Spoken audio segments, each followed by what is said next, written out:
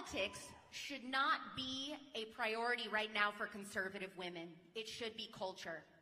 Things that we were told were going to improve our lives, make them better, make it so we would be more equal to men, right? In fact, they just told us, well, you can be a man. And I guess we've kind of accomplished that. But are we happier?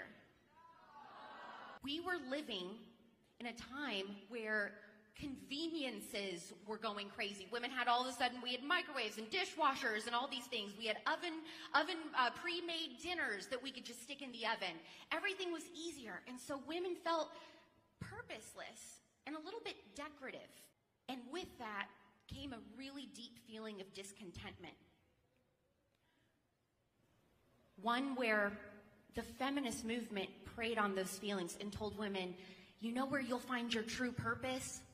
You'll find your purpose outside of the home, not in it.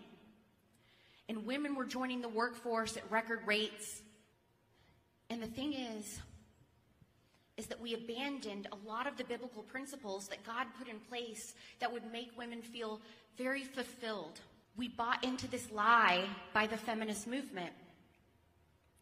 And it didn't work out for us. We've never been more depressed. We've never been more anxious. And so what I'm here to tell you is, if you were to just go back to biblical roots and what God had designed for women to do, we would be happier.